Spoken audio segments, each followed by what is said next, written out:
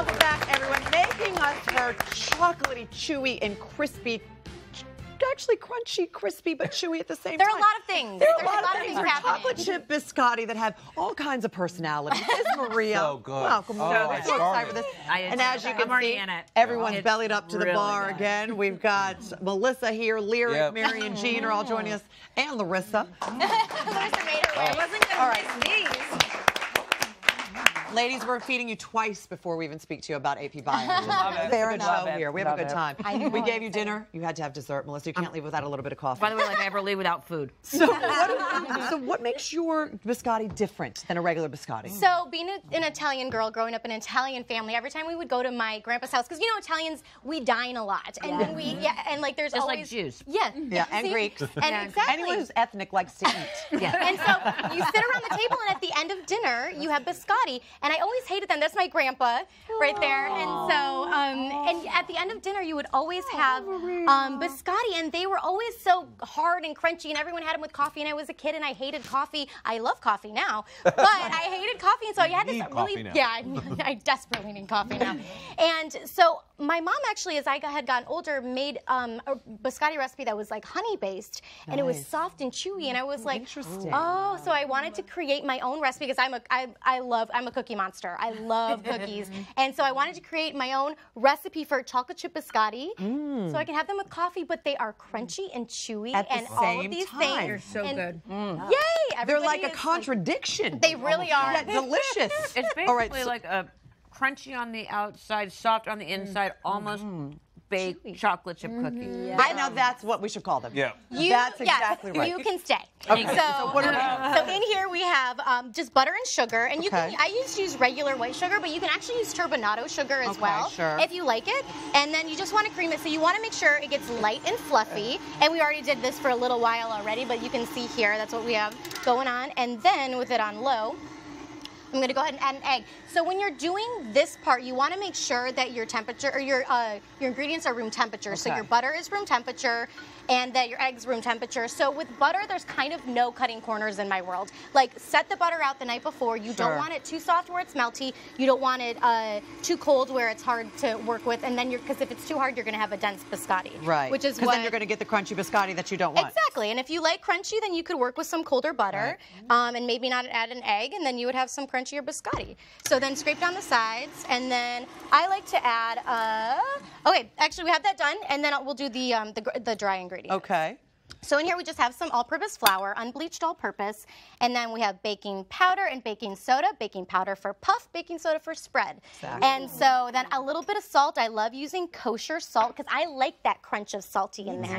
I like finding that. And so I like the sweet and salty together. I do too. It's so nice. And then some beautiful warm cinnamon. I love cinnamon. You have to love cinnamon. Yeah, of course. My mom has I have a biscotti recipe in my book as well, but I have the ones you don't like. Mine are the crispy ones, not the chewy ones, but my mom always adds cinnamon. It's her recipe, and she also can make them vegan sometimes during Lent. And instead of an egg, she'll put orange juice in them. Oh, interesting. Really interesting, I see the connection. And olive oil. Egg, orange juice. Yeah. I don't know, trust me. What? Often one get the egg? and one for the other. I don't know why it works. But the honey thing that your mom did also. Yeah, so there's so many ways that you can make biscotti. My mom actually makes a really good mocha, like double chocolate mocha biscotti. Yeah, I come from a family of bakers. So, and my grandpa actually he was not a baker. That's why I don't have a family recipe for biscotti. But I love how chocolatey, like you do not skimp on the chocolate. Oh, and look at your timing. That's exactly what I'm at right now. This is why Larissa has a job. And so I actually like, you can use chocolate chips, regular chocolate chips. I love using the chocolate that you can get in a big dark block. chocolate? You can use dark chocolate. You can use semi-sweet. I love both. I am an equal opportunity employer when it comes to chocolate. So I like milk chocolate. I like dark chocolate. I like all chocolate involved. So then you just have it running. You can see this is slightly crumbly. Sure, I was noticing that. And then you add in, and I like to let it mix in for a little bit.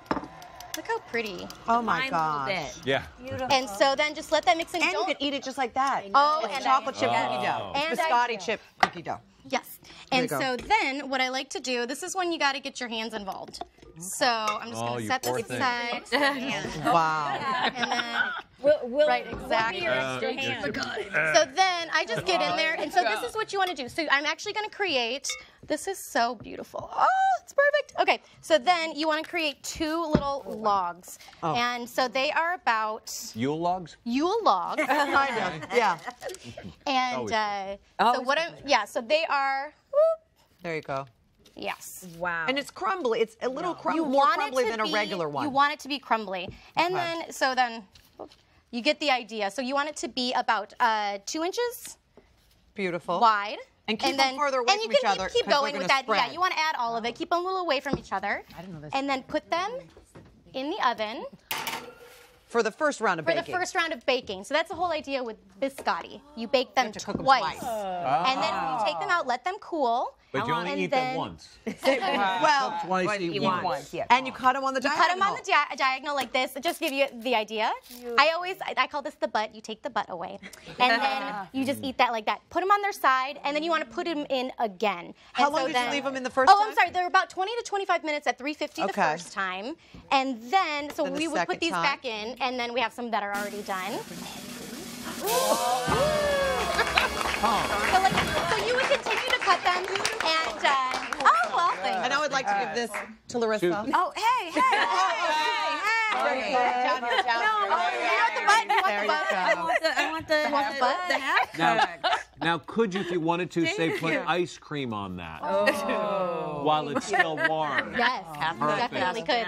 And Right, do those Maria? taste as good as the one I just had? If There you go, so, Maria. could you pass Now it you do down? like the coffee. Full recipe available at hallmarkchannel.com, and Maria can welcome you to her website. Information is at the bottom of your screen. All right, stick around. I know she's eating biscotti right now, but Lisa's going to share some easy solutions to multiple pets living together. Yes, yes. Just like kids, animals all have different needs. So if you have a family of animals at your house and there's some issues to deal with, I've got some solutions that'll make all your lives a lot easier.